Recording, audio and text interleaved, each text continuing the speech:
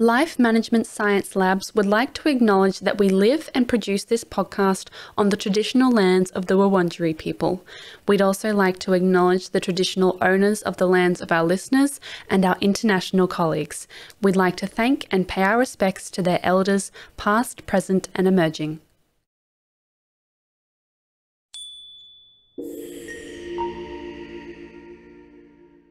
Hello everyone and welcome to Bouncing Back, the Personal Resilience Science Insights podcast produced by LMSL, the Life Management Science Labs. We are champions of life management science, providing structured insights informed by science and inspired by practice on key aspects of conscious living. Each week we bring you scientific and practical insights on each element with the expert knowledge of professionals in the field. Let's get started. Hi everyone and welcome. I am your host Tia Harmer and today we are going to be talking about mindful self-compassion and how this impacts your resilience. Today I'm here with Steve. Steve, how are you? I'm great. Thanks for having me. Wonderful. Awesome. So before we get into it, you've had a very interesting professional life. As Steven Hickman, do you mind explaining who you are and what it is you do? Sure. It's a long story, but I'll keep it brief. Professionally, I'm a clinical psychologist by training after having spent many years in an unrelated field of graphic design. Wow. Clinical psychologist who has explored and practiced mindfulness and started the Center for Mindfulness at the University of California at San Diego. And that led one way or another to my current role as an executive director of the nonprofit Center for Mindful Self-Compassion. So I primarily run this center, but I also teach mindfulness and self-compassion and train teachers of it literally all around the world. Wow, that's incredible. That's a big jump, like you mentioned, sort of going from, I think you said graphic design to mindful self-compassion. How did you end up there? It was not a planned, orchestrated, strategic sort of move. It was really loving the work that I did. I'm really an entrepreneurial spirit, to be honest.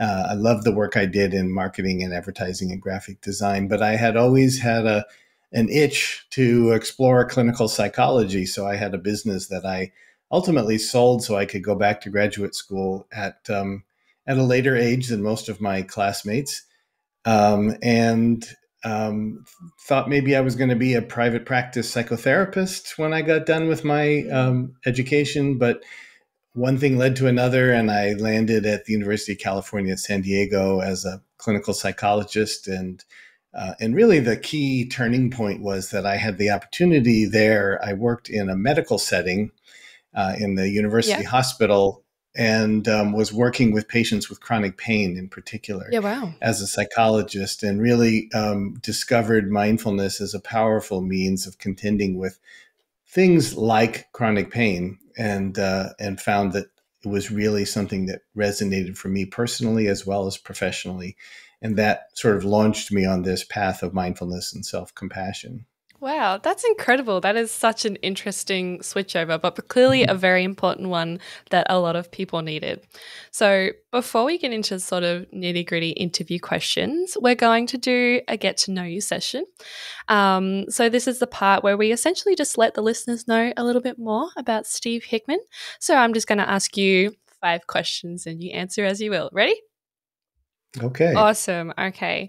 So number 1, what is a recent book you've been reading?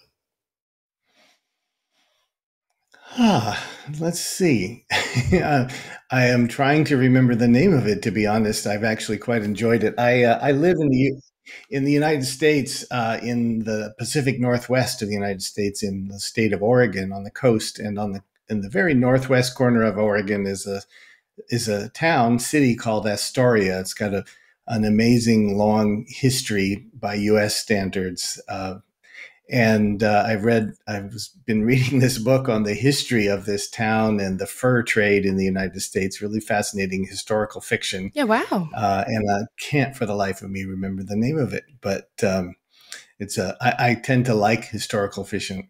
I'm actually listening to a book on audiobook right now on the Lusitania by Eric Larson. Oh, wow. Which I think it's called Dead Wake, which I also find quite fascinating, far different from my everyday world. Yeah, definitely. Oh, that's why we love books, though, is because you get to sort of escape and sort of go into a different world. Yeah. Okay, so second question. What is a movie you would recommend? This is a hard question. It's okay. It is.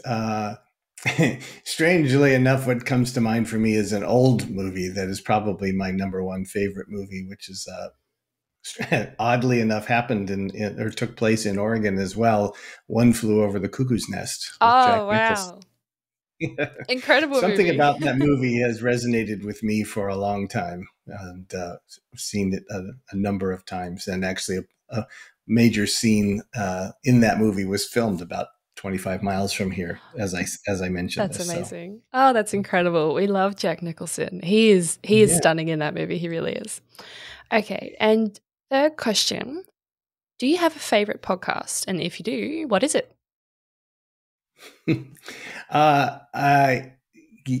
Yes, it's not particularly lofty, but I don't listen to podcasts a lot, but I listen to one called Smartless that's led by three actors, Will Arnett, and the other two, I'm blanking on their names now that I'm on the spot. That's all right. It's kind of a fun thing where they're three famous guys. I just can't think of the other two at the moment. And they bring on famous guests. Each of them bring their own guest without telling the other two who's going to be the guest until they get started. Oh, wow. And they just have some fascinating conversations with interesting people across the spectrum. They actually just listened to one where they spoke with Chef Jose Andres, the Spanish chef who's doing all of this amazing work feeding people in Ukraine right now, but all sorts of places where tragedies have taken place, and doing some amazing work. But they span the gamut from that to Ryan Reynolds and everybody in between. Oh, that sounds incredible. What's that one called? Smartless. Smartless. I definitely have to listen to that. Yeah. That sounds awesome. Okay, number 4. Who is your famous role model?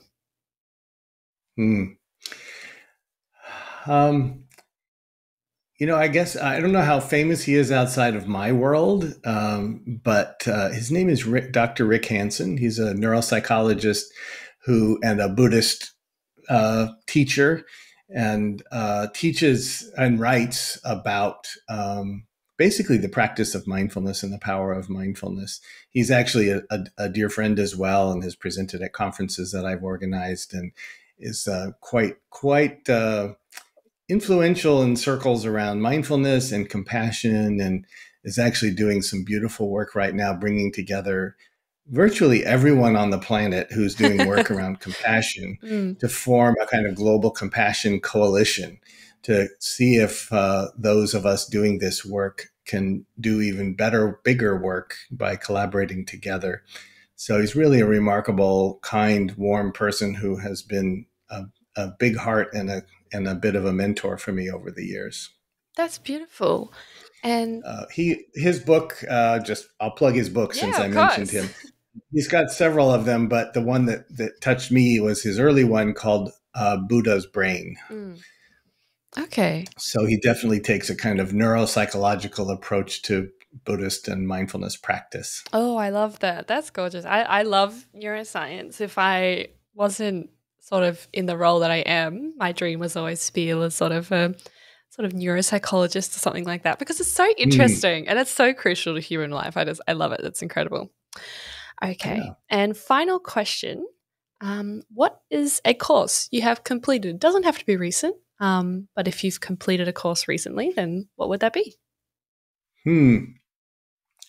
It's odd that I teach all kinds of courses, and I'm such not a student in the traditional sense that way. Strangely enough, I teach this mindful self-compassion program, and I've never been a participant. I never actually took it as a participant, and now I teach other people to teach it. Yeah, I'll tell you what I am learning. Let's just put it this way: less of a course, more of an ongoing practice. Mm. Is at my advanced age of 63, I'm taking up the electric guitar, and I'm teaching myself Oh, wow. via some online means and a dear friend who's a guitar player.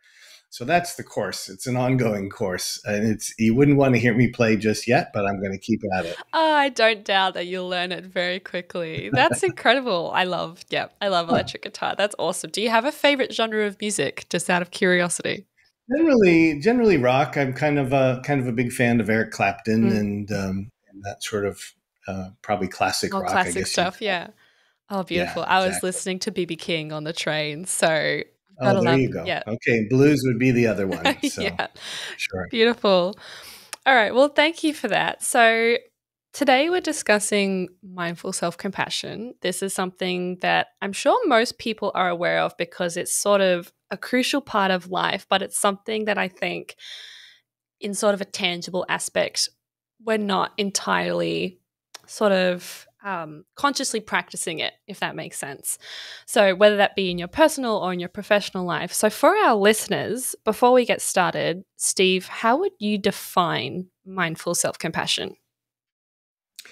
Yeah, I think it would be probably more precise. I'm kind of funny about words. So mindful self-compassion actually is the name of a formal program developed by doctors Chris Germer and Kristen Neff, who I'm sure I'll mention again today. So it's an 8-week training program that teaches people to practice self-compassion. What they've done with the name of that is to put together two things, two related but different elements, which is mindfulness and self compassion. And they're kind of like two sides of the same coin. So, just to kind of break it down, not to give you a longer answer than you planned on, but mindfulness is this capacity to be fully present in the moment. The short definition is moment to moment, non judgmental Mm. awareness. So, the natural human capacity we have to be present, but while that sounds really simple, it's not easy because we have these amazing human brains that can go off into the future and the past and imagine all kinds of things. We're often not very physically present. But in order to practice self compassion, one needs to be present. And I can Mm. say more about that later. Yeah. So, self compassion, as a definition, a nice way to think about it is uh, being able to treat yourself in times of difficulty the way you would treat a good friend when they're struggling or suffering or having a hard time. Yeah. It's often very easy for us, for our hearts to go out to a dear friend who has a failure or has fallen short in some way or is having a difficult time, to be supportive and kind and encouraging. And yet, when we have the same kinds of experiences, a vast swath of society doesn't treat ourselves anywhere nearly as nicely as we do our dear friends. Yeah. In fact, when we fall short, we beat ourselves up. We tell ourselves we're not good enough. We will never make it, blah, Mm. blah, blah, all that sort of self critical stuff. So, self compassion is learning to just direct kindness to ourselves when we're having a hard time. Beautiful.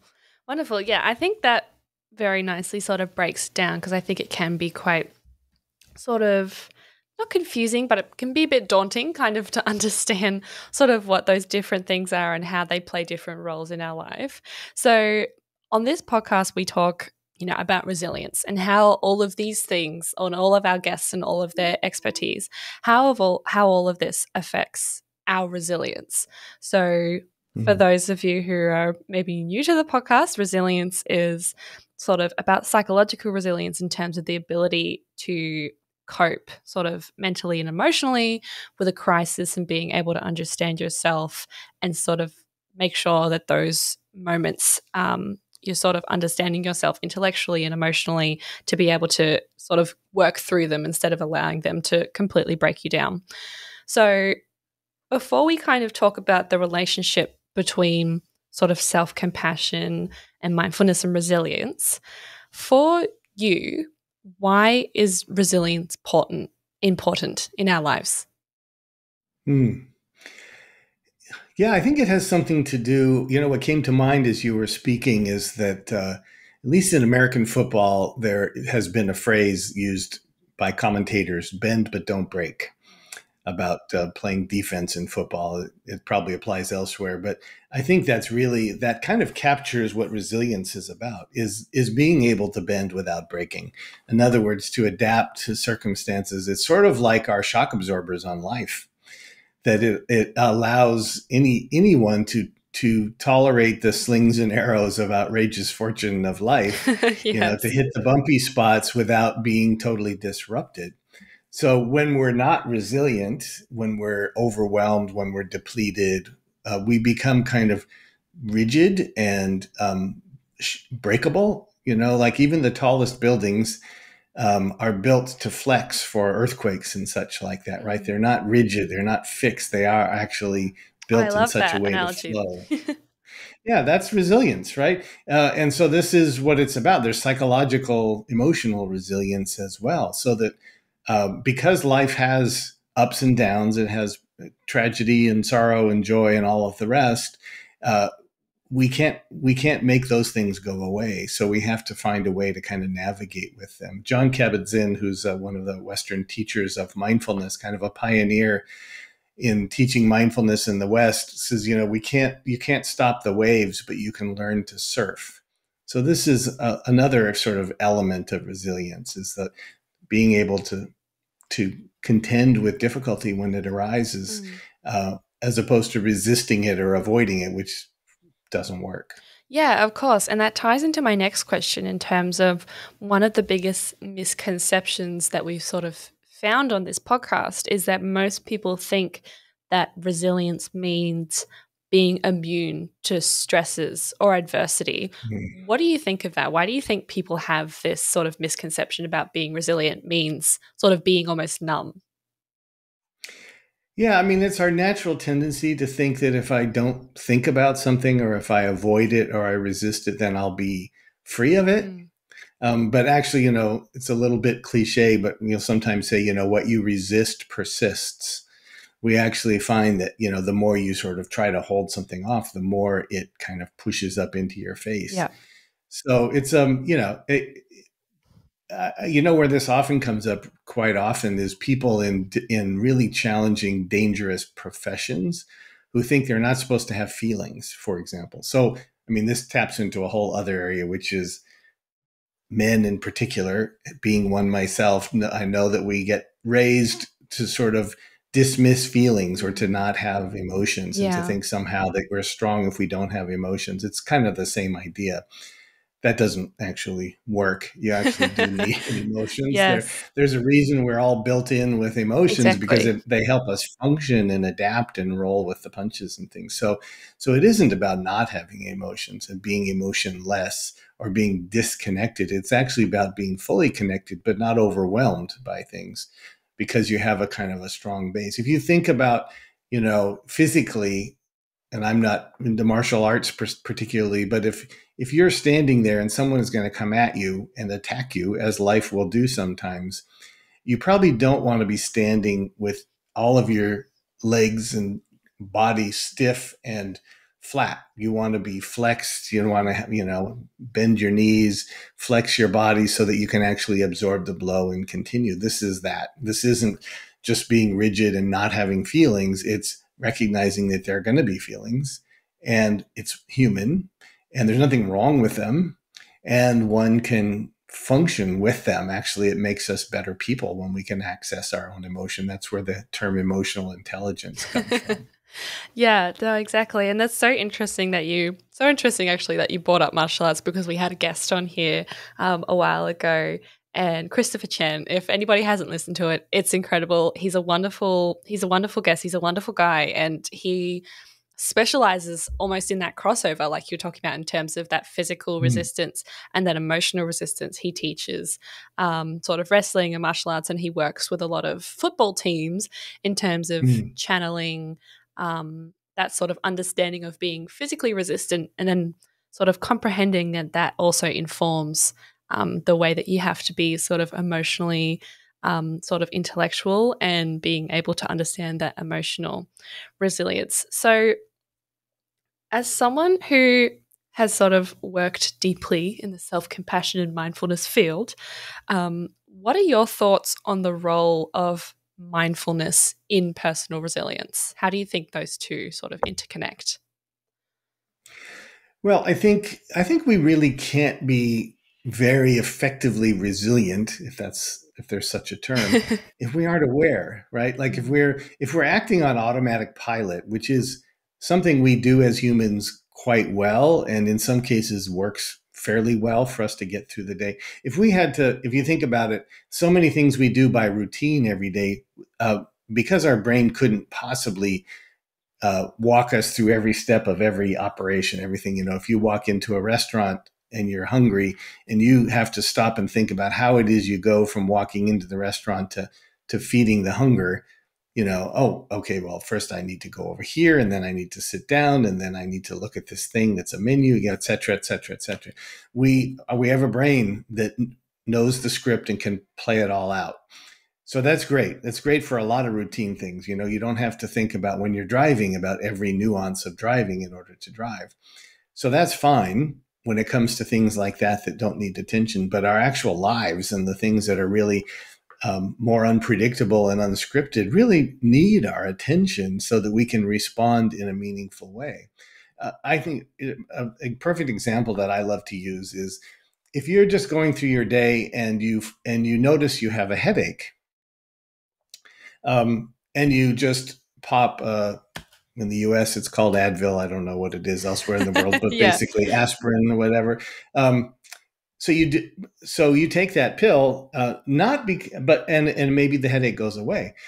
But so that may be fine, but you didn't get a headache because you were low on Advil, right? Your body wasn't saying, hey, my Advil levels are too low. I need to kind of beef them up. Right. So something else was going on. You were dehydrated. You were stressed. It was hormonal. Who knows what it was. And it may be that the proper response would be to take the Advil. It's not to say that isn't the thing. But if you're dehydrated, maybe the thing to do is to drink water, as a matter of fact. So when we're practicing mindfulness, we are actually noticing, in this case, a headache is here.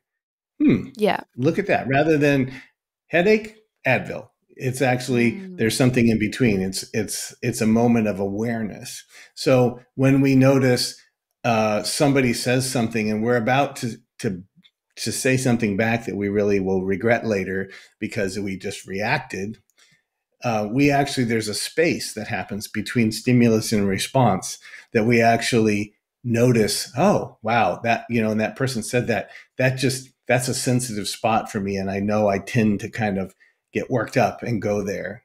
And to just, the mindfulness is what allows us to see a reaction unfolding inside of ourselves and decide if that's how we want to respond or not, rather than to just be reactive. Yeah. So really, mindfulness is about responding rather than reacting.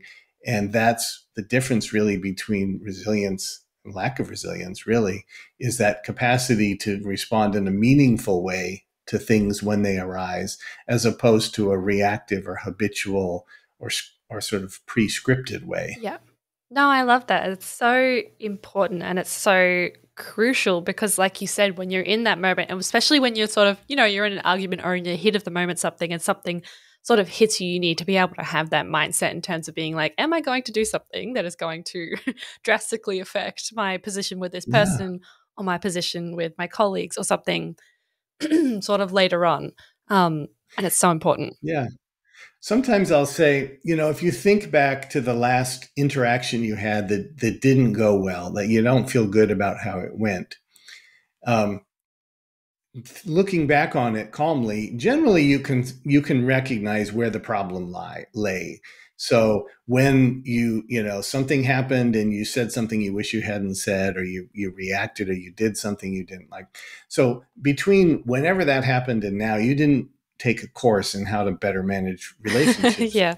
Right. What happened was you calmed down, that your sympathetic nervous system, your fight or flight system is not engaged, which means you can actually think clearly and you can recognize from a calmer place, oh, yeah, really, that really touched me off right there. If I had been able to just notice that and ride that little wave, I could have responded much more wisely or compassionately or kindly. So that's what mindfulness practice does. It ends up opening up that space so that in those moments, you're not just caught up by autopilot. You can actually respond intentionally and typically more skillfully. And generally, the outcomes are better. Not perfect, but better. Yes, definitely better. So before, for those of you who don't know, obviously before we book a guest, we kind of go through the topic with them and sort of ask them what they would like to talk about. And I asked Steve if he would like to talk about self-love, and he was like, no, we talk about self-compassion. So for me and the listeners, what's the difference? Yeah, I think there's a bit of overlap. Self-love has all kinds of odd connotations that maybe just veer off from compassion. Nothing wrong with loving ourselves, caring for ourselves. Maybe the self-compassion is just a little more specific. So what I would say, and I didn't really mention this before, it was probably helpful to go back to say, what is compassion first? And then we'll work from there. So compassion has to do with suffering. And what I mean by that is that compassion is when you have deep awareness of the presence of someone's suffering, someone else's or your own, and it's coupled with a wish to relieve that suffering. Okay, so it's those two pieces, basically. If you're just aware of someone else's suffering and there is no wish to relieve it, it's just suffering. And it can, frankly, without the wish to relieve it, it could kind of burn you out if all you do. I had friends when I first became a clinical psychologist who said, wow, how can you be a clinical psychologist, listen to people tell you their problems all day long, every day, just so person difficult. after person.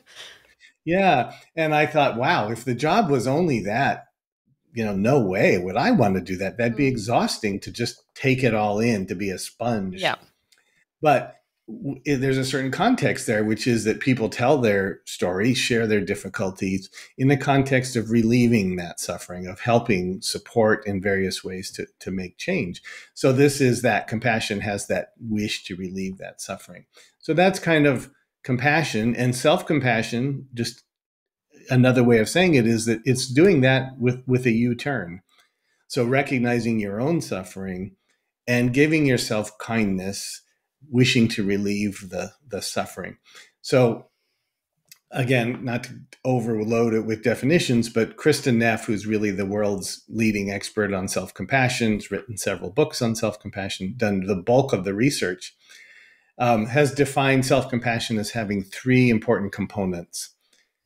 Mindfulness, first one. So we've talked about that a bit, this ability to be present and to not be over-identified with our thoughts, lost in rumination, or disconnected. Common humanity is the second piece of self-compassion. So recognizing that when we suffer, when we fail, when we fall short, when we have imperfection, it's actually what we share with every other human being on the planet. That even though we feel bad because we failed the test and feel like we're the only one that ever did this and is ever going to fail or whatever, we actually share that imperfection with every other human being. We all fail and fall short sometimes. So instead of feeling isolated, you recognize the common humanity. And then is the kindness piece, which sometimes gets confused with compassion. But kindness in the context of suffering is what compassion is. But anyway, the point being self-kindness is the third element. So we've got mindfulness, common humanity, and self-kindness. You recognize that suffering is here. You recognize it's part of the human condition. And then you give yourself what you need. Yeah. That's the fundamental question of self-compassion, is what do I need? Being able to ask yourself that question in a moment, which is something we don't often ask ourselves. Yeah. So that, I think I addressed the question, but that's basically what self-compassion is all about and how it, how it's comprised, basically. Yeah. And I find that so interesting that third element is kind sort of self-compassion. And sort of, you said understanding and being able to give yourself what you need. And that kind of ties into my next question in terms of how these things are interrelated. And obviously, sort of like you've mentioned, mindfulness and self-compassion inform our ability to be resilient. And in that last element where you spoke about kindness and being able to give ourselves what we need, how do you think mindfulness and self-compassion should, or sort of how do they inform our coping mechanisms? Yeah, so I think just kind of building on what I've said previously a little bit. So mindfulness allows us to be aware of what's actually here, not what we think is here, what we wish was here, or anything else. It actually allows us to contend with what's actually arising in the moment. And as I said, that's not an easy thing to do, even though it's a simple thing. It takes practice. Meditation is by far the most direct route to cultivating greater mindfulness. And so it allows us to be aware of each moment. Compassion, self-compassion, kind of adds to that the element of this one here who is present to the moment. In other words, the attention to you as the individual, what's coming up for you, what do you need in this moment? So we sometimes say mindfulness is awareness of the experience, and self-compassion is awareness of the experiencer, the one who's having the experience. So mindfulness keeps us present, and compassion brings in the warmth and kindness. Not to say that mindfulness isn't warm, but that this is very intentional, because it's the next step, so to speak, that once you're aware of this, then you can also say to yourself, as you would to a friend, wow, this is really hard, or I'm struggling here, or this hurts. Not, I'll often say that we don't practice self-compassion. We practice self-compassion not to feel better, but because we feel badly. Yeah. Right. So this is like a very important concept here. This isn't self-indulgence. This isn't just making yourself feel better by being kind to yourself. That's self-indulgence, self-care, and nothing wrong with self-care. But self-compassion is saying, in a moment of suffering, could you just acknowledge that it's here and to meet yourself with kindness just because? So, if you're just like, if you're a parent and your child has the flu, and you bring them a cold compress or a drink, or you say sweet things to them, or you give them a hug, you don't really actually think that you're treating the flu. You're not going to make the flu go away by giving them a cold compress. You're giving them all of these. Yeah. You're giving them those things to comfort and soothe them because they're suffering, because they're struggling and feeling uncomfortable. And that's enough. And so it's the same thing for ourselves. It's not sort of doing this to make, oh, I feel badly, so I'm going to give myself self-compassion so I feel better. Quite often that's what happens eventually, but that's not why we're doing it. We're doing it because it's hard.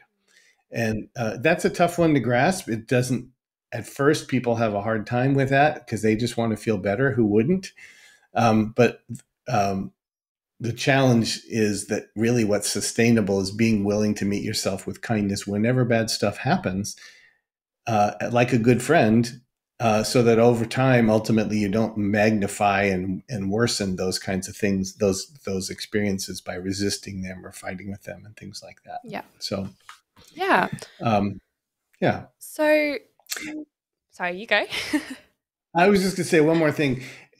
A lot of times what this has to do with is really what it amounts to is, can we contend with our difficult emotions in particular in difficult situations, in terms of how it helps us cope, is what I'm kind of getting at, is that, if anger arises and you just act on that anger reactively, bad things can happen. Sometimes good things can happen, but sometimes not. If we can meet ourselves with kindness and say, wow, anger is really strong right now, or I'm feeling anger, there gives you that moment, like that space, like I was saying, that allows you then to act on the anger in an appropriate way rather than a reactive way that might get you in more trouble. And I say this especially right now, given the state of things in the world, there's always stuff going on, bad things, but there's more than our share, I think, right now. Definitely. Right. And I'll often say to people, they're upset and big things that they can't control. And we've got, struggles all over the globe. And people feel a bit overwhelmed and they get so upset that this or that thing is happening, or this right has been taken away, or this person has been elected, or whatever it is, or war is going on. That it's really helpful to remember that these feelings that get stirred up are getting stirred up not just randomly, but because things matter to you. Things are important to you. If you're angry because of an injustice, it's because you value justice. If you're angry or hurt by, violence, it's because you treasure safety and security. And these are core values. And that when you can practice self-compassion, then that anger or that sadness arises and you can say, wow, this really hurts. It helps you connect to your value that's underneath the reactivity. And it's the value that can motivate you, so that then in terms of coping, you can see, wow, justice is so important to me. I want to do something to support justice as opposed to necessarily fighting injustice or reacting against injustice. So it allows you to really learn from your experience and learn from your difficult emotions, because you're not just resisting them or pretending you don't have them. You're actually letting them inform you in a meaningful way that allows you to chart action. So this is where I think compassion, self-compassion in particular, more than just awareness and being able to stay present, actually empowers us to take action on behalf of ourselves. Yeah. Yeah. And I think that's so important. And like you mentioned, it's been a very sort of intense sort of 2 years for the entire world. Everybody has been facing some kind of adversity. And I guess I have a question for you in terms of during sort of the peak of the pandemic, which for some places has gone a lot longer than others. Right. I know here in Melbourne, we were in lockdown for like the longest time. But in terms of, the past 2 years, the pandemic, COVID, how did you see self-compassion and mindfulness help people? Or how did it help you? I think, yeah. Again, I think it's related to being able to meet my own emotions and struggles with kindness, rather than reactivity, especially when you have a certain amount of powerlessness, which we all kind of had. All kinds of stuff can happen if you act on that. You can make bad decisions. You can do things that you would regret, etc. All the things that we've talked about before. But I think what I've actually appreciated, and I think I've seen it in so many people, not everyone, and not everyone has this kind of privilege, but people stopping and paying attention because they were forced to their lives, right? Like I used to travel a tremendous amount in teaching the work that I teach, 150,000 miles, 2 years in a row, all over the globe, everywhere. And I was actually about to leave on a trip to Singapore and India, around the globe, right before the pandemic, well, right as the pandemic was starting, and I didn't end up going, obviously. But people in all of their crazy forward momentum and busyness had to stop and pay attention. And I think what self-compassion for me allowed me to do was to notice the shift. Mindfulness probably more than self-compassion. I noticed the shift in the momentum. I actually was staying still. I wasn't rushing off. I wasn't thinking about the next thing. I wasn't booking the next trip or thinking of the next destination. I was here. And it wasn't always comfortable, but it helped me to evaluate and reevaluate where I want to be. What do I want to do? It ended up leading me to move from Southern California to here in Oregon. Wow. Because I could, luckily. Yeah. And I like the lifestyle here better. I like the climate. I like the cost of real estate. There are a lot of things I like here. But it allowed me to to be with the emotions that came into, like I said, to sort of bob on the surface of them, to surf them rather than be washed away by them. And I think that's one of the places that allows people to just, again, tolerating difficult emotions is a huge thing. Not only, on a day-to-day basis in terms of making good decisions, but if you look at bad behavior in the world, and there is no shortage of that we see in the news, you could make a case for virtually all bad behavior stemming from people being unable to contend with their own emotional state. Whether it's sexual harassment or racism or violence of various sorts or, all kinds of other things. Really, it often comes down to, people unable to contend with their own difficult emotions. So this is where I think mindfulness and compassion helps. Yeah, definitely. I think it was so important. And I think people paid, like you said, so much more attention to their emotions during COVID because that was pretty much all you did because you were just there and you were in yourself and of yourself. And it was like just you and your emotions, which I think a lot of people found daunting. And in one of your blogs, you stated that there is no need in trying when practicing mindfulness and self-compassion. Can you explain what that means? Yeah. I can only do it by quoting Yoda from Star Wars. Please. So he has a line well known that is, do or do not, there is no try. So I'll often say that about, meditation in particular. People say, well, I tried meditating and I couldn't do it. So usually what that means is the person meditated, they sat down and they paid attention to their breath and stayed present. And what they noticed was crazy activity up in the mind, the mind wandering all over the place. And so they just tried harder. The thing is that mindfulness and self-compassion, but especially mindfulness, is kind of an effortless thing in a weird sort of way. Even though it's not easy, it's actually letting go of effort. That the more if we try, we're starting to resist our actual experience. So, if I say, don't think about a pink elephant, of course, what's the first thing you do is think of a pink elephant, right? Everyone listening to this thought of a pink elephant, right? And if you tell yourself, no, don't think about a pink elephant, stop thinking about a pink elephant. I can't think about a pink elephant. You just keep thinking about it, right? The harder you try, the more, what you resist persists, like I said earlier. Yeah. So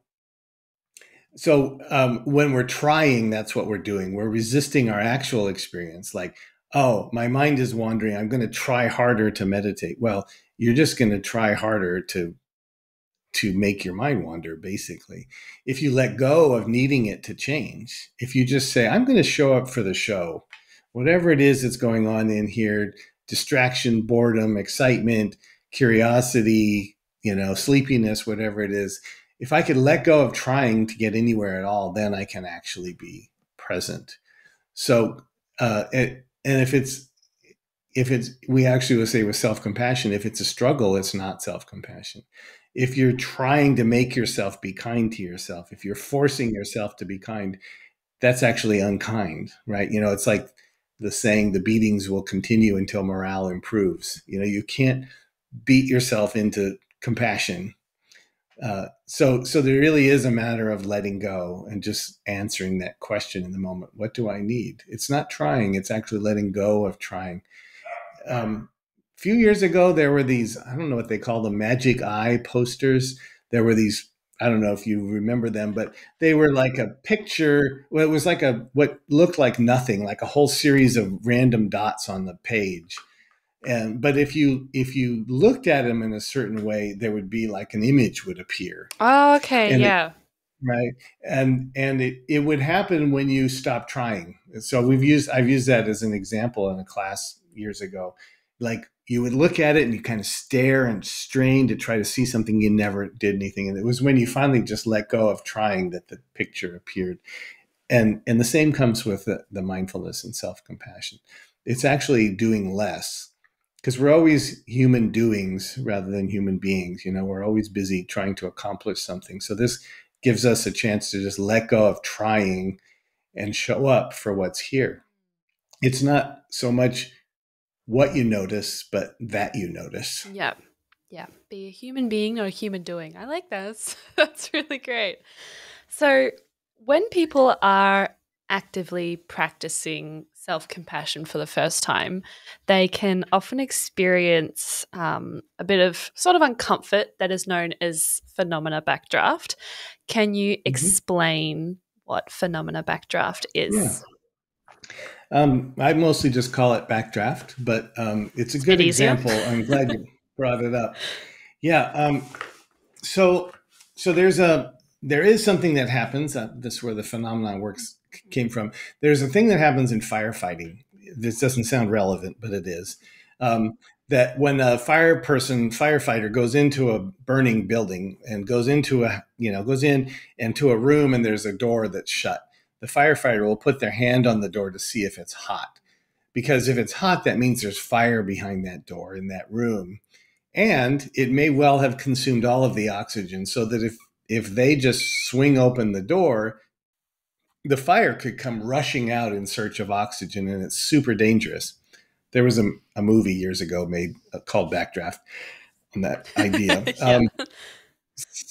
Kurt Russell, in case you're Ah, interested. But thank you, Kurt the Russell. point being that for us as human beings, um, as we're growing up, as we have experiences, especially when we've had really difficult experiences, like times when we really needed compassion and we didn't get it, maybe as a child or a young adult or some previous point in your life, generally what we do is we store up those moments of suffering.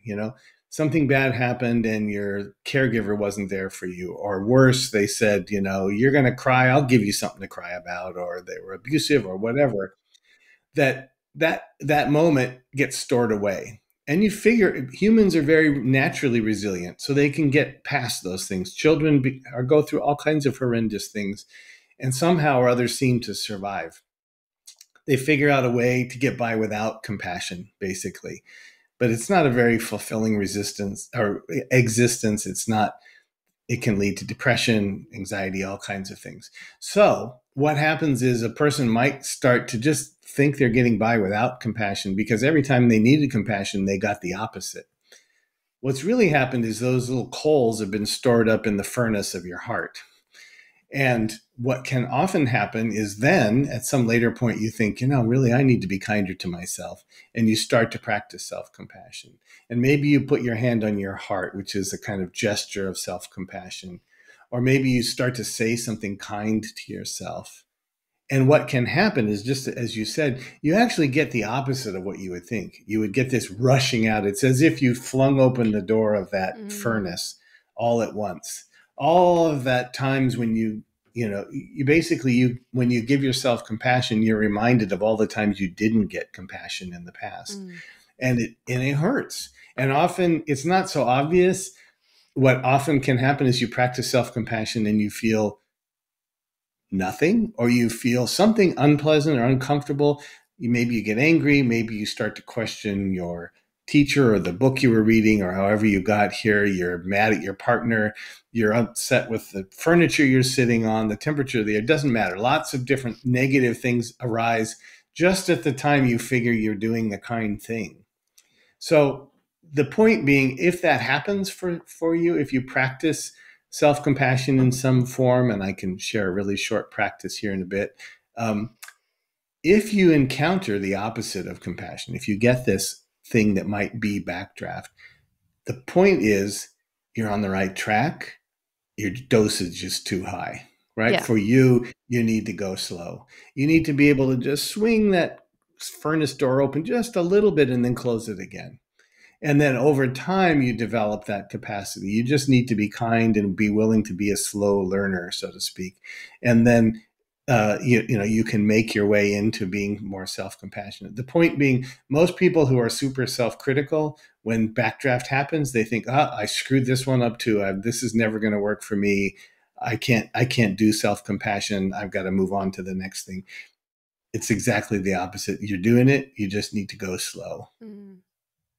That's so interesting. Yeah, because my next question was going to be sort of recognizing phenomena backdraft and sort of overcoming it, but you've suggested almost like sort of slowing down and sort of being more mindful.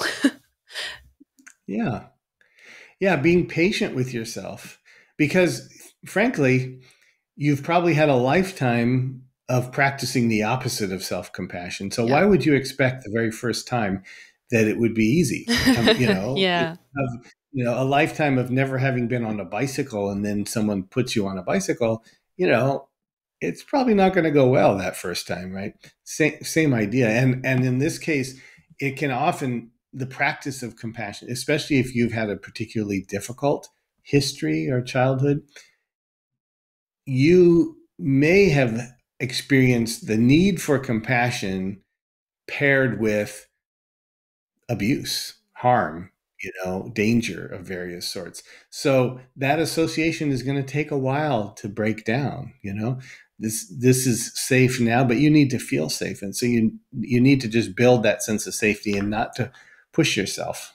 Yeah, exactly. So that ties really nicely sort of into our next section where we talk about sort of practice and habit sort of debrief. And I know you mentioned that there was sort of an example of sort of being able to practice this mindfulness and this self-compassion. What is a practice that you do to improve your mindfulness and self-compassion? Yeah. I'll describe one, and if it's okay, I'll lead you through the Of other. course. Uh, in general, practicing awareness of breath, basic meditation, mindfulness meditation on a regular basis. That's a topic for another time. It's a longer topic, but that's one way of, doing that with a practice of warmth. So in other words, we have in the Mindful Self-Compassion program is a practice called affectionate breathing. And it's basically awareness of breath with warmth. In other words, actually noticing how the breath nourishes the body and how it feels to breathe, and to feel the rhythm of the breath, and to feel how the breath soothes and nurtures the body and things like that. So it's bringing warmth into the awareness piece. So that's a good, like, formal kind of practice that one could do every day. So there's a little more portable practice that's also from the Mindful Self-Compassion program that's based on the 3 components of self-compassion that I mentioned earlier. And we teach it as what we call an informal practice, which means it's portable. It goes with you wherever you go. You can practice it in a moment when you're having a difficulty of some sort.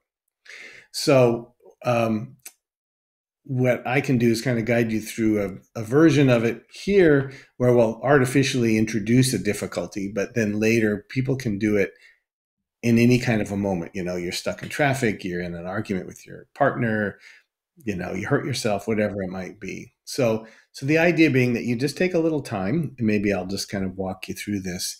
It's helpful if the people listening maybe might close their eyes and maybe just turn their attention inward. Turn your attention inward. And just in this space of awareness, as you kind of settle in, as you're aware of being wherever you happen to be, calling to mind something that's really challenging you right now, something painful, something stressful. It might be a work problem, a relationship issue, a health problem you face, something that maybe not the biggest thing that you face, but something that causes some stress for you right now, something you're facing that's difficult. And you might even notice, as you call this thing to mind, as you bring it alive in your mind's eye, that it may even manifest in the body somewhere. Maybe you notice a certain kind of tension or warmth or anything at all, something that signals that difficulty is here. And then just in practicing that first component of self-compassion, mindfulness, just saying, oh, wow, this is a moment of suffering. Or if you're not comfortable with that word, maybe just saying, this hurts. This is hard. Ouch. Just acknowledging the presence of difficulty. And then you might become aware that actually, oh, yeah, things like this is part of being human. Right? Other people feel this when these situations arise. This is the common humanity. This is a part of being human. And then the third piece is to ask yourself, what do I need in this moment? How can I be kind to myself? And maybe that means maybe placing your hand open over your heart, or maybe touching your cheek, or someplace else that's comforting and soothing and supportive. Just giving yourself what you need. This is the self-kindness.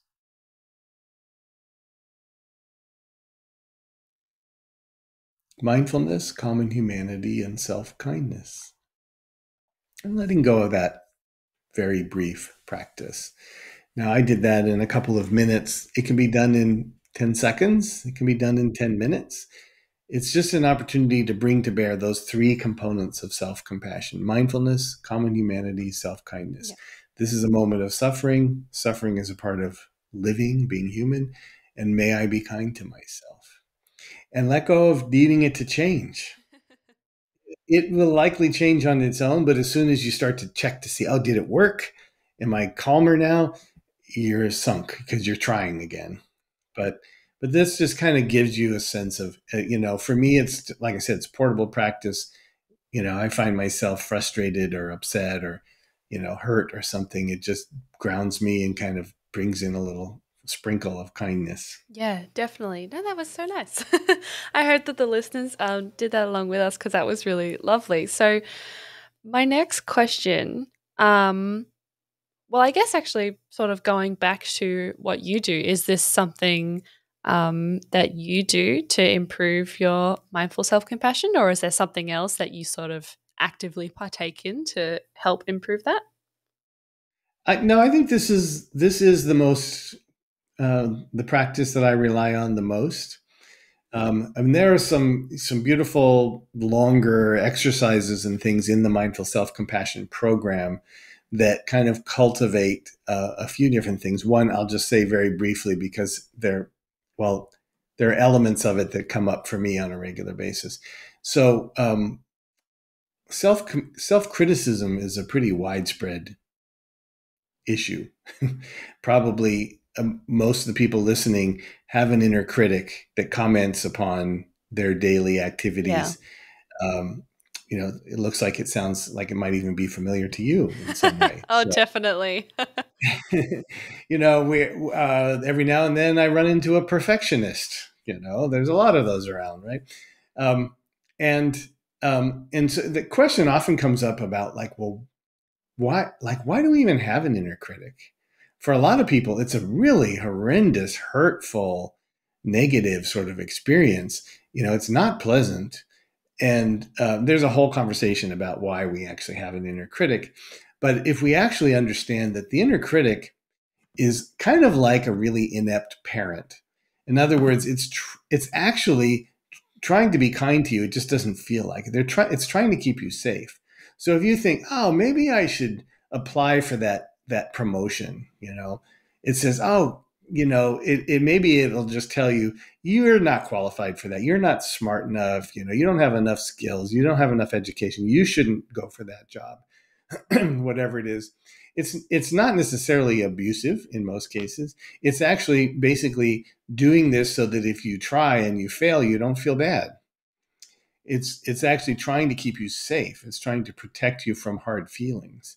And if you look at your inner critic in regard to almost anything, if you look a little close, if you can take the time to be tolerant of that difficulty, what you notice is it's trying to take care of you in some way. It's trying to spare you difficulty. And so we have an exercise where we take people through that to sort of see if they can identify when they're trying to change a habit. Maybe they want to exercise more, eat better, or quit smoking or something. And when they don't do those things, when they do smoke, when they eat the wrong thing, they beat themselves up. So if they can see, oh, I see now that inner critic was actually trying to help me, it was just doing a really terrible job. It's like the parent that yells at their kid to quiet down, then they can actually say, well, I don't need to argue with that inner critic. I can actually just say, hey, thanks.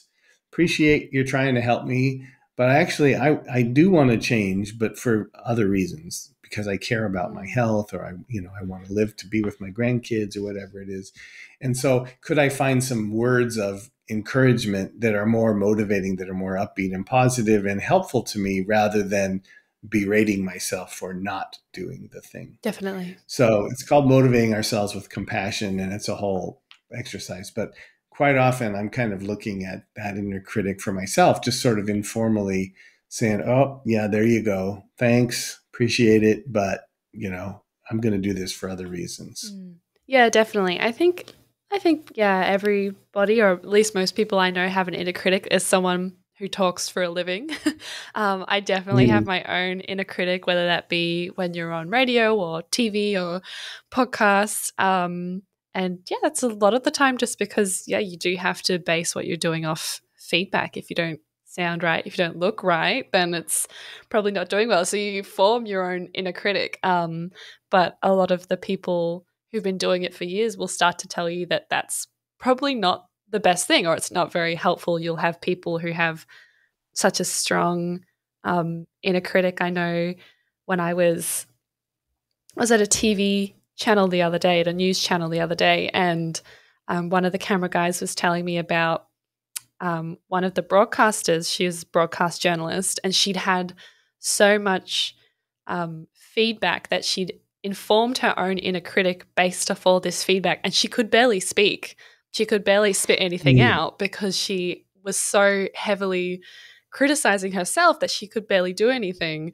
And so I think what you said is so important in terms of being able to recognize that your inner critic is trying to help you, but it's not your coach. It's not in charge of you.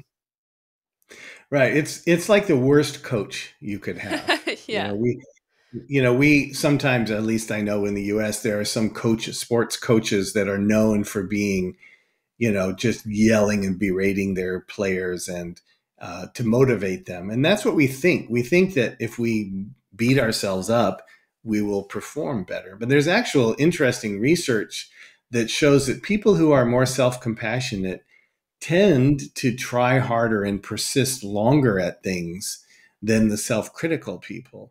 And it's basically because the self-critical people, when they fail and fall short, because we all do, it's incredibly painful. And, once bitten, twice shy is the expression. In other words, it hurts when you fail. And at some point you start to lose your edge or your motivation to try, because if you try and you fail, it hurts. Of course, it hurts a little to fail, but the self-compassionate person motivates themselves knowing, okay, wow, I fell short that time, but I know I have it in me. I can try harder next time. Let me take a look and see what I can do better. They're motivated to keep trying because those inevitable bumps in the road don't hurt as much. We're back to the resilience, right? The bump in the road. So like I said, there's some science behind this as well, that beating yourself up gets you a certain distance, but then it has diminishing returns after that, where self-compassion kind of goes the full length, so to speak. Yeah, exactly. And that's why, like you said, resilience and self-compassion are so important and so intertwined, because to be able to have resilience, you need to be self-compassionate. You need to have that mindfulness. So going back to what we were talking about before in terms of that mindfulness practice and meditating and going through those steps, for you personally, do you face, and I guess obviously there would be some, but do you face challenges when you do this? I would sort of lose all my credibility if I said no. So, well, I guess because you have been doing this for a while and it's a field of your expertise, I guess people are curious, is this something that you still find very challenging, or does it come more naturally to you now? I would say it comes a bit more naturally now, and it's like exercise. You do have to keep it up, and I still have a human mind that likes to wander off. I personally don't really have a tendency. I'm very lucky. I don't have the harsh inner critic that a lot of people have. But I often will say, sometimes people will think they're getting off easy because they don't have an inner critic. They don't have a voice in their head that pounds on them. The problem is that usually what that means is that you have another entity in there that I like to call like the inner trickster or the inner seductress, not to cast aspersions on females to say seductress, but just to say that it's a little trickier, but it's got the same intention. Mm. And this is the one I struggle with. That's why I'm mentioning it. What I mean by that is that, like if you're trying to motivate yourself to go to the gym more often, and you do have an inner critic, and you say, like today I was going to go run on the beach. Literally, that was my plan. I didn't go. For some people, if they didn't go to the beach to run, they would say, "Oh, you're so lazy. You're not gonna amount to anything. You can't do this. You're too, you don't have a strong will. God, who knows what." So I don't have that. What I have is when I had the thought to go to the beach and run today, some part of me said, "Oh, you know what? You ran yesterday. That's okay. You try hard. You'll do it. You'll go tomorrow. It's all right." Okay. So the end result was the same. I didn't go, and I left, and I ended up feeling badly. So that voice, that inner trickster, kind of undermined my motivation. So I need to catch that, and that's where I kind of do struggle still, because it's an old habit. It's something that developed based upon how I grew up and who raised me. I'm not blaming my parents, but they were indulgent in a certain kind of way, spoiled me in a certain kind of way. So I tell myself I deserve this or that, and not to say any of that isn't true, just to say that there are a lot of things that get in the way of what we want to accomplish, and we have to be vigilant to some degree. And I guess that for me, that's where it's a challenge. And the inner critic, if you've been living an entire lifetime with an inner critic, you don't think of it as like a hypothesis, whatever that critic says. It's just the truth. Like you can't do it, or you're weak, or you're stupid, or you're ugly, whatever it is. It's not like it's offered up like, well, what do you think? Do you think you're stupid? It's basically saying, this is it. You are stupid. Yeah. Right. And so it takes a long time to get to the place where you realize it's just a voice, it's just an echo of something in your past or whatever it is. And to say just because it came out of your mind doesn't make it true. Don't believe everything you think. So it's a long process. It's an ongoing process. Definitely. So how often do you practice this sort of meditating and mindfulness? Personally, for me, the practice is more informal than formal. In other words, like literally sitting down to meditate. It's only a couple of times a week that I find the time to sort of more formally sit and meditate. The more I do, the better I'm doing, the better I feel. When I'm teaching, I tend to practice more. Maybe it's guilt. I'm not sure what it is. Guilt is not the best motivator for doing anything, but I do feel a certain commitment to that. But in terms of what anybody might be thinking, sitting down for 30 minutes a few times a week is, first of all, it's hard enough to do that. But practicing mindfulness and self-compassion can start small. This is the point. I don't want anyone to think, well, I can't really get anything from it unless I, sit on a cushion 45 minutes a day every day, or 30 minutes 2 or 3 times a week. 5 minutes every day, or just taking a few mindful breaths is a good start, and it'll build on itself. I wouldn't embark on a practice of mindfulness and self-compassion based upon what I've just said for the last hour or so. Like, don't take my word for it. I mean, hopefully if you're interested, you'll explore it. You'll practice mindfulness and self-compassion if you do it a little bit and you derive some benefit from it. That's the only thing that's going to keep you going. Nothing I say, no matter how convincing and clever and whatever all else I might be, is going to get anybody up to practice. It's going to be results. And what I mean by results is just practicing for the sake of practicing and see what happens. So I know you said you only do this a couple times a week. So do you set up certain time to do this, or you just sort of decide spur of the moment, like, yep, I'm just going to sit down for like 10 minutes and just meditate? It's a bit of a combination, but I have a routine that it usually happens early in the morning Yep. when I'm first in my Mm. office. I'm a morning person. I have my coffee in the morning, and then I'll come into my office and sit. Not like a set, like I always do it on Tuesday and Thursday, but Yeah, it's yeah. it's sort of more like a function of my schedule. I think if you kind of just wait for the right opportunity, especially when you're new to the practice, it's sort of like how a lot of people are with saving money. You know, if you just like decide to wait until to see how much is left in your bank account at the end of the month, and then that's the money you'll save.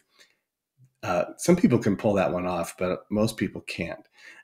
Most people will go right to the end, and there's nothing left. Yep. Right? They Yep. You have to do it, flip it around the other way, and like pull the money out before you start spending that sort of thing. So it's like that with practice as well. Um, but again, it shouldn't be intimidating. And if it's just informal practice, even if it's just resolving to do that self compassion break every day, like I said, it'll build. Mm. You know, if you start to see, oh, wow, meeting myself with a little bit of kindness when I normally would beat myself up, wow, that really felt good to me. I really felt like I deserved that. You'll want to do it again. And that's what'll grow. Do you think for people who are starting off and who are sort of generally new to actually sort of taking time to practice mindfulness and self compassion in terms of meditating, like what we're talking about, do you think people should sort of, schedule out a certain time in their week to actually do it? That's by far the best way to go about it Yeah. is to just earmark a time. You know your routine. There's nothing magic about early morning or whatever. For a lot of people, it's a great way to start the day. It sort of sets the stage. Some people will say, well, I just have more time in the evenings, and sometimes that works. And sometimes people are exhausted in the evenings and they sit down to meditate and they fall asleep, which happens a lot. Yeah. It comes with the Guilty. territory. Right. So you got to find the moments that work for you when you have a certain amount of alertness. And maybe it's just, closing, if you have an office, closing the door of the office for 5 minutes at lunchtime or whatever, and just intentionally being present, watching Mm. your breath. Another informal practice of mindfulness is mindful eating. Like actually, when you sit down to eat, choosing to actually taste your food, to actually Yeah, I've notice heard about that. the yeah. Mm. Go through all the senses, the smell, the sight, the taste, the texture, the whole bit. It's not an easy thing to do, to be honest. We're used to sort of eating mindlessly, Yeah. but it's a practice in and of itself to just actually appreciate what you're eating. Definitely. Yeah, I think it's so important. It's very hard, but it's something that I learned many, many years ago, many, many years ago when I was in high school, and the school chaplain mentioned it, and she was like, just try and like sit down instead of watching, Netflix while you're eating food. Try and just sit there and just sort of appreciate it. And everyone was like, oh, I don't think I can eat food if there isn't something in front of me, like if I'm not Right. watching something. Cause it's just like it's a reflex, especially now. Sort of when I was growing up, it wasn't so much of an option because there wasn't sort of an iPhone or an iPad or Netflix wasn't a thing. Right. So it wasn't so much of an option. But I feel like now because you can have something happening all the time, it is so much more important to take that moment to actually, Right. what am I eating? Like, what is this? And Yeah. appreciate it. Yeah. We have a pathological fear of boredom in our society today. I think. Mm. I just look at my son who's 26, who's he's a gamer, and he's got the phone, and he's got half the time when I'm talking to him on the phone, I'm sure that he's also doing something else, Yeah, multitasking, all that sort of thing. Not to rag on him, but we do have a fear of boredom. Like definitely. I don't know what that's about, but it's like, oh, I couldn't just possibly just sit here, or I couldn't just eat. And, but there's something, not that you have to do it all the time either, but just see what it would be like to eat one small morsel of food. We, and the mindfulness-based stress reduction program that I used to teach for years, we start the very first session with a practice called the raisin exercise, where basically we give people a raisin and have them eat it mindfully, walk them through looking at it, touching it, smelling it, putting it on the tongue, Mm. chewing it, swallowing it, etc. It's really quite an interesting experience. You start there and work your way up. Definitely, yeah. Working your way up to a full meal is definitely quite a task, that's for Yeah, sure. So, exactly. when it comes to meditation, do you think this is suitable for everybody? Would you recommend it for everyone? Um, I think regular practice of meditation is harder for some people than others. I think that if you are someone who for whom a lot of difficulty comes up, if you've had a really traumatic history, you I think meditation and mindfulness is still beneficial. Mm. I think it would be good to do that with the support of a teacher or a therapist or someone who can support you in that. I do think that it's possible and productive for anybody to practice, but I know it's more difficult. Sometimes focusing upon the breath, for example, with people who have histories of trauma and things, is kind of difficult, activating for them. Not to say it's not possible, but it's just challenging. Mm. Yeah. But otherwise, I think yes. I mean, I don't think everyone is going to meditate. I would look at meditation and mindfulness and compassion as being the new exercise, so to speak. In other words, I think we will get to the point where we appreciate that practicing this is in the interest of our best selves, our best health. But that doesn't mean everybody's going to do it, just like not everybody Yeah. exercises. Um, but yeah, with the support of a teacher, a course, taking a meditation course class, MBSR, Mindfulness-Based Stress Reduction, or other mindfulness programs is the best way to do it. You've got support of a group and a teacher and that sort of thing. Mm. There are great books out there, but books are not quite the same Yeah. as people. Are there any just out of curiosity, like are there any apps that you would recommend? I know a lot of people use sort of mindfulness apps. Is there any that you particularly like, or are you Um, not too fond of the apps? yeah, no, we're shortly going to have a mindful self-compassion app coming out, so I'll think that one is great when it Oh, comes out. awesome. But I've heard very good things about Calm and um, I'm just trying to think of the other one. Yeah, it's not coming to mind. And I actually, in full disclosure, have a very small interest in an app called MindFi by some colleagues in Singapore that's really focused on the workplace and productivity and integrating mindfulness practice into busy professional lives. Mm. So MindFi is that one. Interesting. Yeah, so there's a lot of good ones. Most of the ones I've seen have been helpful in one way or another. Yeah. And in the end, it's a low tech practice, but sometimes a little high tech support can help. Definitely, definitely. Yeah, having just those sort of recorded kind of instructions and run throughs. I think I've Right. got what have I got on my phone? I've got Headspace, the little orange app. All right. Yeah, I like that one. It's very Yeah. nice. It's very sweet, and they do like cute little stuff on there. I highly recommend. Um, so, final question: based on your experience, do you have any other recommendations in terms of improving on this practice or something that you can combine with meditating? Um, it's such an interesting kind of a question because we're always thinking about how we can do more and Definitely. better, and if it could come in pill form, even better. Um, I think this is one of those things where this is it. Like it as soon as you start to combine things, you're taking it away from what it is in a way. You're starting to do the multitasking thing that our Yeah. society kind of has steeped us in. And, people will say, oh, well, if I play music when I meditate, it's better. Or I have a little water fountain feature that if I meditate with that, or if I go to this special place that I really like or whatever it is, it's better. Usually what they mean is that they notice that in those situations, their attention stays present more. But that's not the point of the practice. I mean, it happens over time that you become able to focus and stay present more, but if the mind wanders, mindfulness is about being able to notice the mind wandering.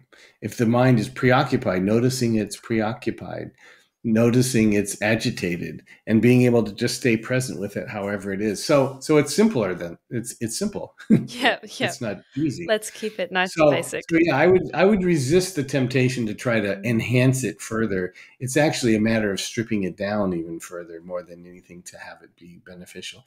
And sometimes it's boring, you know. And again, we have that pathological fear of boredom, but it's okay. You can notice boredom too. That's kind of fun. Is that when you become bored, rather than sort of like giving into it and saying, oh, I'm going to pick up my phone, or I'm going to turn on the music, or I'm going to sit in a different chair, see what it's like to notice what boredom feels like. Watch it and say, oh, look at there, boredom is arising. Just like anger or sadness or joy or whatever it is, just watching. Actually Watching recognizing it. Yeah, it doesn't sound very sexy, but it's actually kind of an interesting experience. No, definitely. And like you said, I think, like you said, in terms of having that pathological fear of boredom, actually being able to know when you are actually bored compared to when you are just not distracting yourself is very different. Yes, definitely. Exactly. Wonderful. So we're moving into the open mic section of the podcast now. So this is the chance for the guests to talk about anything that they're passionate about. It doesn't have to be related to the topic, but this is a chance for Steve to bring whatever he wants to the table. So I hand it over to you, Steve. Oh, okay. Well, I guess I feel like I first of all need to kind of give great credit to Dr. Chris Germer and Dr. Kristen Neff, the co-founders of the Center for Mindful Self-Compassion and the developers of the Mindful Self-Compassion program. They're my dear friends and colleagues who brought me into the role that I have here, and their books are amazing, and their work is equally so. The Center for Mindful Self-Compassion, centerformsc.org, is a great website. And I have to, since I'm mentioning books, I did write the book Self-Compassion for Dummies, which is based on all the stuff I've been saying here, done in the way that I do it, which is with a fair amount of humor and fun. So I'm partial to that book in particular. Oh, wonderful. So I love it. So where can people buy that if they wanted to grab a copy? Yeah, it's pretty much on Amazon or wherever you buy books these days. It's it's a lighthearted way of looking at something that is pretty valuable and serious at times, but the book is, like I said, I have fun with it. Try to kind of do that. The Mindful Self-Compassion Workbook is another book that's kind of very practical version of the program itself. And there's no substitute for actually taking the Mindful Self-Compassion program, which is taught by lots of people around the globe. So I don't want to go on and on as a commercial. But I guess what I do want to say, though, is because it's on my mind, is as I mentioned earlier, I think it's really important for us to be able to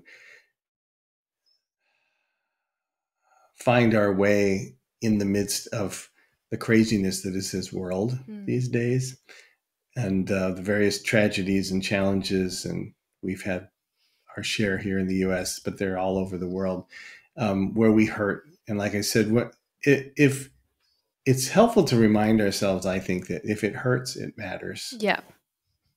Right. And that if something comes up, like I said, if you get angry at injustice or you feel sad about violence, it's because those safety and justice matter to you.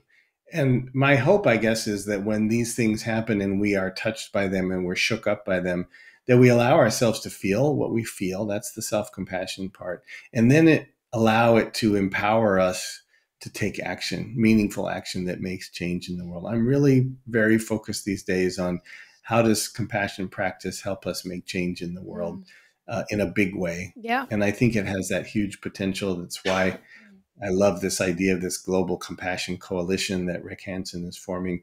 But in a bigger sense, it's just every single person on the planet, if they can recognize it, if it hurts, it matters, and tune into that thing that matters most to you, and act, do something. Mm. It doesn't have to be reactive. It doesn't have to be big. It just means turning the tide in some way by letting your own feelings be your guide. I would love to see that make a tidal wave of change in the world and bring a lot more compassion to everything. So that's where I'm at. Yeah, definitely. I think, well, for a generation who doesn't know any different, I think now is a very important time, and one of the most important times yet, to show self-compassion, to show compassion to others, to be kind and caring and understanding and empathetic, and just all of those things that are required of people who are emotionally intelligent. I think it's such an important time to have that and to foster that and to, yeah, make that a global thing, to have that be everywhere and accessible for everyone, and yeah, to have that have that understanding, because it's so important just for whatever you're trying to do, whether you are trying to sort of go ahead and change the world, or if you're just trying to improve the space in your work environment. It's so essential to human functioning and yeah, human capacity to be kind and love one another. It's very important. Yeah, it's good to remember too that I think our natural state as human beings is compassionate. We all just want to be happy and free from suffering. We sometimes have weird and twisted ways of trying to make that happen, and sometimes they're hurtful. But in the end, if we remember that virtually all of us has good intentions, that we just want to be, as I said, happy and free from suffering, even if we're going about it in an unfruitful way. There's a lot that can be gained from remembering that. I think that's our primary motivation underneath everything else. And that it allows you to give people the benefit of the doubt, to actually stop and hear people, even when you disagree with them, Yeah. to have a conversation with them, to just make a less polarized, less contentious world. And that sounds really kind of airy-fairy and whatever, but it's important. No, definitely, yeah. As airy-fairy as it sounds, it's so crucial. It's so important. So thank you for that. So that ends our open mic session, and we're now just going to move into probably just one question from the audience. We've got a question here from Herdiana, who asked, how do I convince myself that I deserve self-compassion when I do not view myself as good enough for it?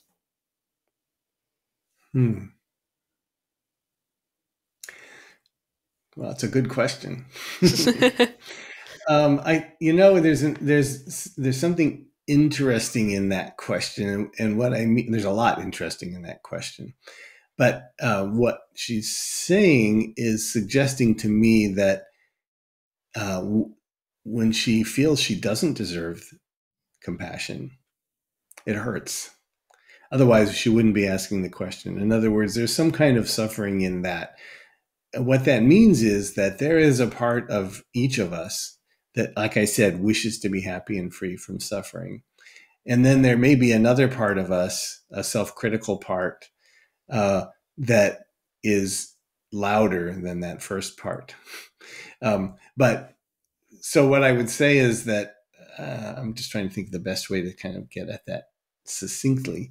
What we're doing in this practice of self-compassion is not trying to kill the critic. We're not trying to just convince yourself, oh, I do deserve it. I do need self-compassion. That'll happen over time. And that critic is never going to go away. It might get quieter and quieter if that other voice, that more compassionate voice, has more space. It's like clearing the weeds out in the garden so that the flower can grow, right? So we give it a little space, we give it a lot of water, we practice self-compassion even when we hear a critical voice saying we don't deserve it. We don't have to argue with that voice. We just practice compassion. And little by little, what will happen is that if you kind of do all the things I said for the last hour and a half, over time, that compassionate voice becomes louder and the critical voice becomes quieter, and it goes into the background. And you don't have to win the argument in order to get started. You can practice self-compassion, hear what that critic is saying, and say, I see you. I see that there's some part of you that's, there's some part of me that's telling me I don't deserve this. Yeah. It might be some leftover voice of someone from your past. That often happens. Someone who either was hurtful to you or at least didn't know how to give you the right messages, comforting, soothing, compassionate messages. But that's just old voices. Like I said, so keep practicing, start practicing. Don't believe everything you think, and don't think that you have to win the argument to get started. Yeah. Yes, very important tips. And that'll, bring us to the end of our audience section. The only reason we do have one question today is because the other questions that we got were pretty much exactly the same. So thank you, Herdiana, for sending in that question and summarizing pretty much everybody's thoughts on that. Wonderful. Well, that also brings us to the end of our podcast today. Thank you so much, Steve, for being here. It has been such a pleasure, and had a wonderful time. Me too. Thank you for having me. No, it was wonderful. And just for those who want to find out more about you and what you do, where can they go? drstevenhickman.com is my website. And of course, like I said, the Center for Mindful Self-Compassion is a good resource too. Beautiful. And go grab a copy of his book. It sounds genius. And for our listeners, don't forget to like and subscribe on whatever platform you're listening on. And we'll see you next time. Thanks again, Steve. Bye, everyone. My pleasure. You have been listening to Bouncing Back, the Personal Resilience Science Insights podcast produced by the Life Management Science Labs. Listen to episodes from LMSL's 10 Life Management Perspectives on Apple Podcasts, Google Podcasts, Spotify, YouTube, or other podcasting apps on your smartphone. If you enjoyed this episode, please consider rating our show, sharing it, and subscribing to our channel, as it helps others find us and us grow to bring you more quality resources. More of our work can be found on our website at pr.lmsl.net, where you can join our movement. I'm Tia Harmer. Thanks for tuning in.